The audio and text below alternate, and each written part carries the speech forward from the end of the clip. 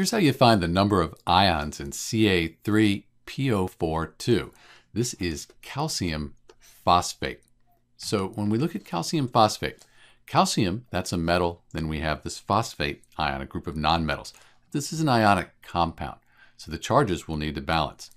Calcium is in group 2 on the periodic table. It's a 2+.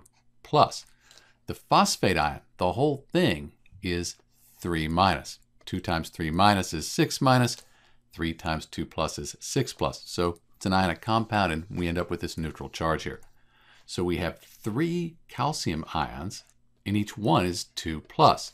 And we have 2 of these phosphate ions, PO4, and the whole phosphate ion is 3-. So if you want to count up the ions, the total ions in Ca3 PO4 2 calcium phosphate, you have 3 calcium ions and 2 phosphate ions. So a total of 5 ions in each formula unit of calcium phosphate. This is Dr. B. Thanks for watching.